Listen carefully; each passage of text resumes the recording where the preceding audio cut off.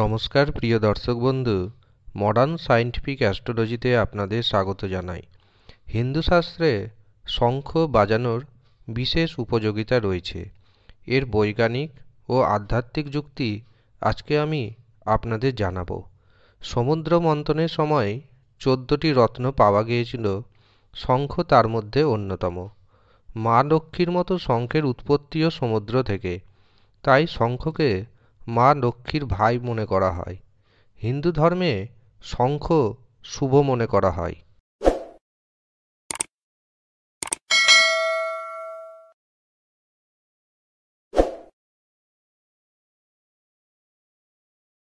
হিন্দু রীতিনীতি অনুযায়ী বাড়িতে শঙ্খ থাকলে সুখ সমৃদ্ধি আসে। বাস্তুবিজ্ঞানেও শঙ্খকে গুরুত্ব দেওয়া হয়। বাস্তুবিজ্ঞান অনুযায়ী বাড়িতে শঙ্খ থাকলে তা পজিটিভ এনার্জিকে আকর্ষিত করে।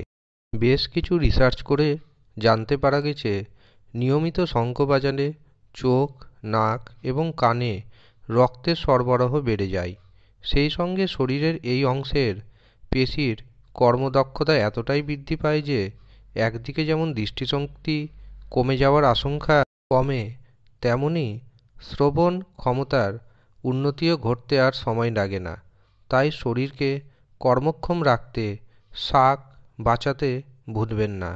শুনতে হয়তো একটু আজব লাগতে পারে, কিন্তু এ কথা প্রমাণিত হয়েছে যে শাক বাজানোর সময় সারা ঘরে যে আওয়াজ ছড়িয়ে পড়ে, তার প্রভাবে সেখানে উপস্থিত প্রত্যেকটি ব্যাকটেরিয়া এবং ক্ষতিকর জীবাণু মারা যায়। ঠিক যেমনটা মন্দিরে ঘণ্টা বাজানো হয়ে থাকে, ঠিক তেমনটাই। তাই নিজেকে এবং পরিবারের বাকি সদস্যদের যদি নানাবিধ সংক্রমণ এবং রোগ থেকে দূরে রাখতে চান, তবে অবশ্যই প্রতিদিন সকালে ও সন্ধ্যায় শাক বাজানো শুরু করুন। দেখবেন উপকার পাবেন। শঙ্খ বাজানোর সময় ইউরিনারি ট্রাঙ্ক, ব্লাডার, তলপেট, বুক এবং ঘাড়ের পেশির সঞ্চারণ প্রসারণ ক্ষমতা বাড়তে শুরু করে। এর ফলে সার্বিকভাবে দেহের কর্মক্ষমতা যেমন বাড়ে, তেমনি শরীরের এই বিশেষ অংশগুলিতে কোনো রোগ মাথা চাড়া দিয়ে উঠতে পারে না। গবেষণায় দেখা গেছে, যাদের স্পষ্টভাবে কথা বলতে সমস্যা হয় অথবা তোতলামু স্বভাব রয়েছে, তারা যদি নিয়মিত শাক বাজান তাহলে দারুণ উপকার পেতে পারেন তারা। আসলে শঙ্খ বাজানোর সময় থাইরয়েড গ্ল্যান্ড, গলার পেশি এবং ভোকাল কর্ডের বারংবার সংকোচন ও প্রসারণের কারণে ক্ষমতা বৃদ্ধি পায়। ফলে স্বাভাবিকভাবেই কথা বলার সমস্যা কমে যেতে শুরু করে। আমরা যদি প্রাচীন আয়ুর্বেদ গ্রন্থ অধ্যয়ন করি, তবে দেখতে পাওয়া যায় যে শাকের মধ্যে সারা রাত জল রেখে দিয়ে সকালে ঘুম থেকে উঠে সেই জল পান করলে জন্ডিস এবং হজমের সমস্যা দূর হয়। সেই সঙ্গে দাঁত ও হাড় শক্ত হয়। আসলে শঙ্খের শরীরে থাকা ক্যালসিয়াম, ফসফরাস, ম্যাগনেসিয়াম এবং সালফার জলে মিশে শরীরে প্রবেশ করার কারণে এই উপকারগুলি পাওয়া যায়। বেশ কিছু গবেষণায় জানা গেছে, নিয়মিত যদি আপনি শাক বাজান, তবে রেকটাল মাসলের কর্ম ক্ষমতা এতটাই বেড়ে যায় যে শরীরের এই অংশে কোনো রোগের খপ্পরে পড়ার সম্ভাবনা থাকে না।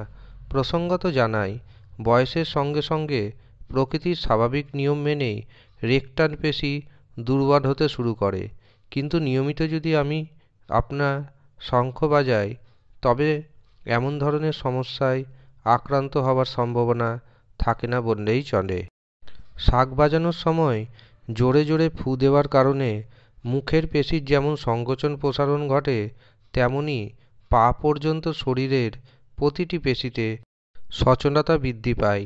সেই সঙ্গে সারা দেহে রক্ত প্রবাহেরও উন্নতি ঘটে। এর ফলে প্রতিটি কোষে অক্সিজেন সমৃদ্ধ রক্ত পৌঁছে গিয়ে সার্বিকভাবে শরীরের কর্মক্ষমতার উন্নতি ঘটে থাকে। আবার বাস্তুশাস্ত্র অনুযায়ী যতদূর পর্যন্ত শঙ্খধ্বনি পৌঁছায়, ততদূরের বায়ু পরিশুদ্ধ হয়ে যায়। শঙ্খনাদের ফলে সুপ্ত ভূমিও জেগে ওঠে। ভূমি জাগ্রত হওয়ার ফলে রোগ এবং কষ্ট কমে যায়। বাড়ির লোকেদের উন্নতি ঘটতে থাকে। তাই পুজোর সময় অবশ্যই আপনাদের শঙ্খ বাজানো উচিত।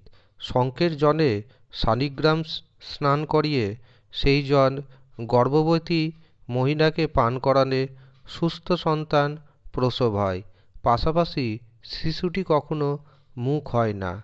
আবার দক্ষিণাবর্তী শঙ্খে দুধ ভরে শলাগ্রামের অভিষেক করার পর সেই দুধ নিঃসন্তান মহিলাকে পান করালে সন্তান সুখ পাওয়া যায়।